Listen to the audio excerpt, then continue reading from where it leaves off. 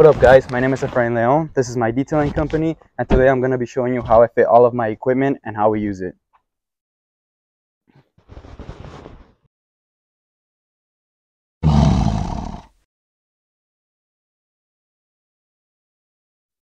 This is all of our detailing equipment. I'll be showcasing each one individually and explaining what it is, what it does, and how we use it. Let's get started. First off, we have our power generator that we got at Harbor Freight. It's the Predator 3500. It's super quiet and it runs for a long time. Requires oil changes and some maintenance, but nothing anyone can't do. This takes ethanol-free gas or regular gas with some stabilizer. This gives us power for all our machines and it can take about 2 to 3 machines at one time. At the top here, it'll show you the amount of gas it has left and where you can pour it as well. It gives you some instructions on what it takes and whatnot. The back here is the exhaust. We always face it away from the customer's house or from our working area to avoid breathing problems. Second is our rigid air compressor. We got this one at Home Depot. It's 4.5 gallons and PSI of 200. We usually use about 90 PSI, which the knob in the middle allows us to do, and the left screen shows us, and it has 2 connections. We usually only need one. It requires no maintenance at all, and it's one of our best tools. This, combined with the Tornador, which we'll look later in the video, makes cleaning so much more efficient. It's supposed to be quiet, but it can get a tiny bit loud. Other than that though, this tool gives us the advantage of getting a lot of gunk and crumbs from places no one can reach. Here we have the air hose reel for the air compressor. It's retractable, so it makes cleanup time very quick, and it's really a time saver. Next is our extractor. It's the Mighty S300 sample heated extractor from Detail Kings. It is on the pricier side, but man, the efficiency it has is amazing. It sprays water with a PSI of 55 and heats the water up to 210 degrees Fahrenheit.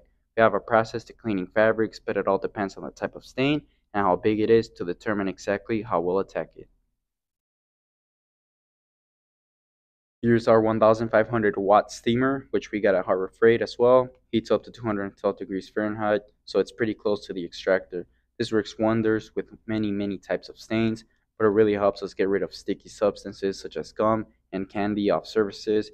We use this to disinfect the vehicle as well. The rigid vacuum from Home Depot is top notch for us. It has great power, and with that thin extension you see on the right, it picks up nearly everything that's loose on the surface. We took the wheels off of our vacuum so it can fit right in with our setup. We had gotten this before realizing the smaller one would fit better, but oh well, this works just fine. Next is my favorite, the Active 2.0 1800 PSI and 2.0 GPM pressure washer. This is by far the best pressure washer I've had.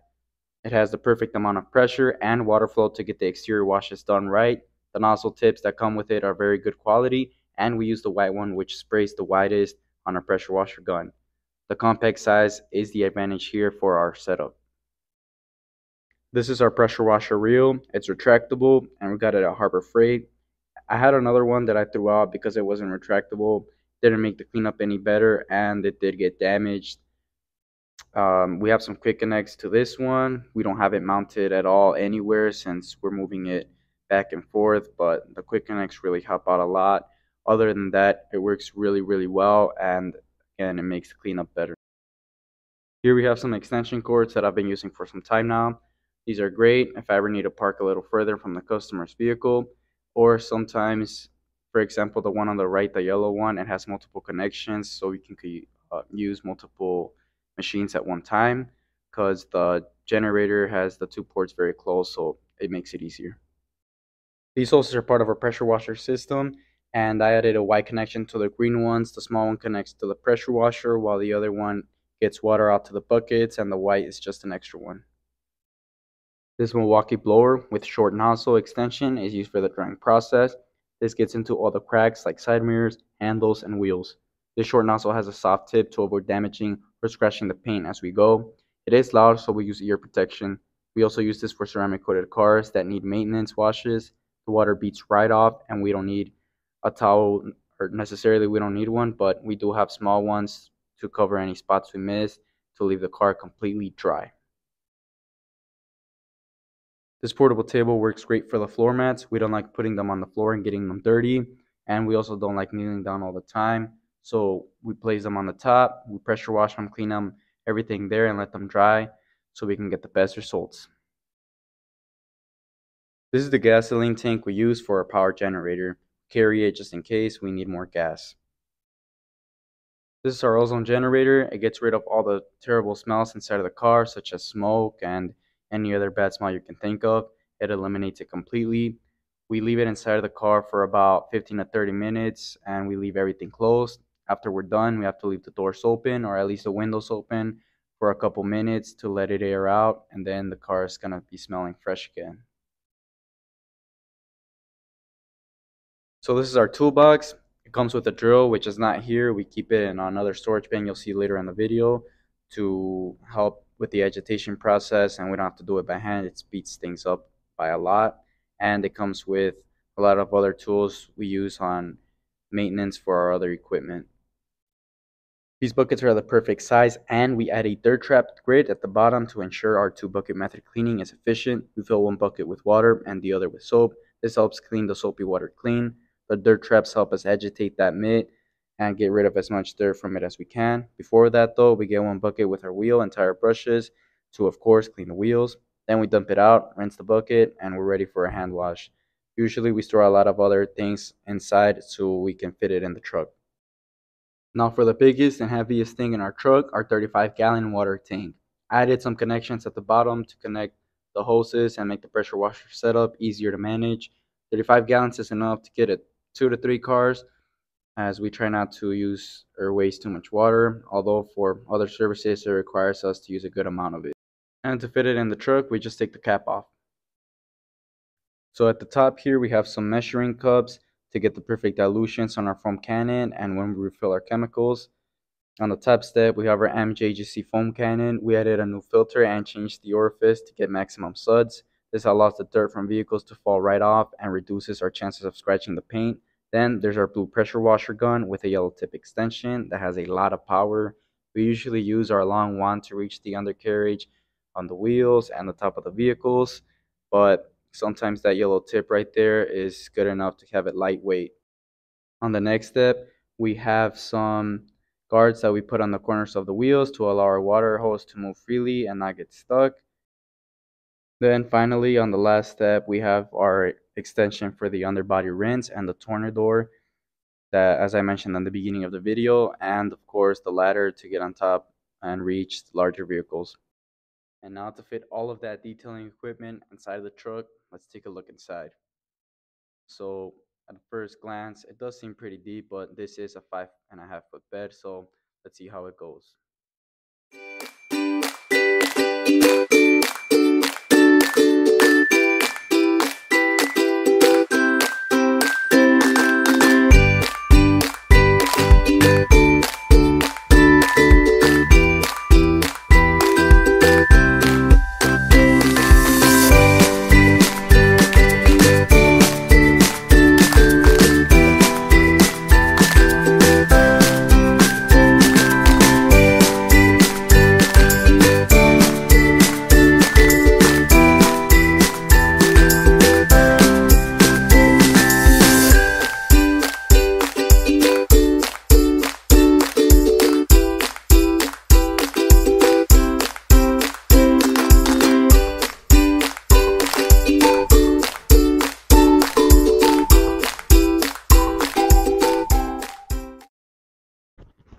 Alright guys, you just saw it. Whoa, that's too close.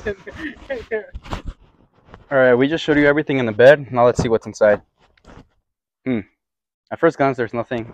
We just took everything out. But here we have some compartments. On the bottom, we keep all our brushes and a couple other tools to help us get into the nooks and crannies.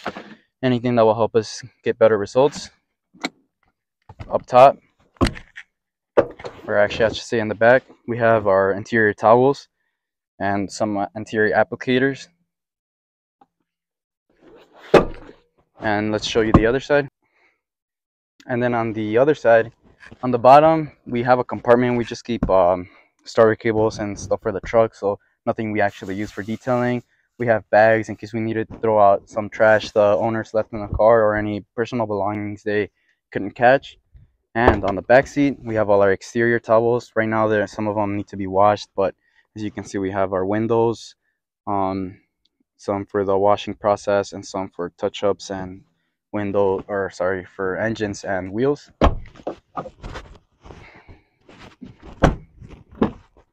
And in the front, we get on the glove compartment, we have all our invoices, some cards, some pamphlets, and flyers that we need to give out to people when they show up while we're detailing. A lot of people come and ask us about it, or they just scan our code. Okay. So on the back seats, we usually carry a smaller vacuum, anything for touch-ups towards the end of the detailing, or for quick details or maintenance vehicles as well. This helps us a lot, so we don't have to use too many connections. This little container here, we have a lot of tools. We have extensions and a lot of things that we need. So lights, steamer connections, pressure washer connections, all that good stuff that we don't want to get damaged. So just keeping it thrown everywhere, so keeps it nice and organized. This is just for my truck, for the windshield cover. We have some thank you mats towards the end, so we don't also get it dirty when we're done with that. Any touch-ups we need to do. And finally, our bag for towels. We usually take these out after and we wash them. They got pretty full, so we need to do that. Okay. Here's a top view to show you guys from a different angle how everything looks.